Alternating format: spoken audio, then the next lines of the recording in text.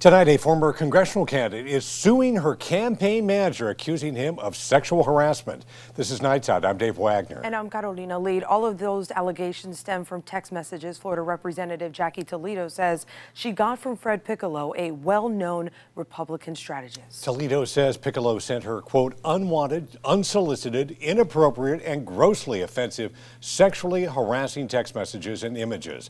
That includes photos of the campaign manager in, quote, various states of undress. The lawsuit also claims 3 weeks before primary election day, Piccolo accepted an offer to be a consultant on the removal and replacement of Hillsborough County State Attorney Andrew Warren.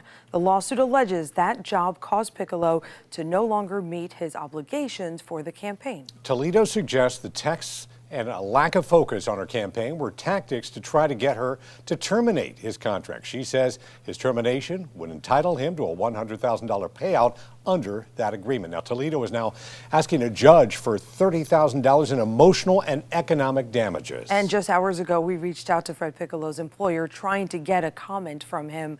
Piccolo did talk to Florida Politics and denied the allegations, saying the messages lacked context.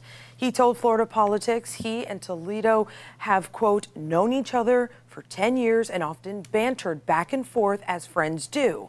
Florida Politics also says he admitted to sending one of the images to Toledo as a mistake, saying it was meant to go to his wife.